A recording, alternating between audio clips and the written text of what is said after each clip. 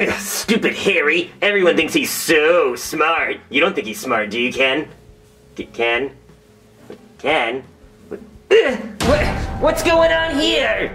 What's that, Ken? What, you want to be with him because he's smarter than me? Oh, that is it. You can steal my seat, and you can steal my smartest kid in the class status, but you cannot steal my boyfriend. You want to go? Oh, yeah, we're going. No fight! What's 98 times 73? 7,154. What's 54,980 divided by 5? 10,996. What does E equal? MC squared. What's the Pythagorean theorem? A squared plus B squared equals C squared. Recite pi. 3.1415265359. Alright, break it up, nerds! I don't want any more bloodshed. There's only one way to solve this. We're gonna have the smartest kid in the class competition.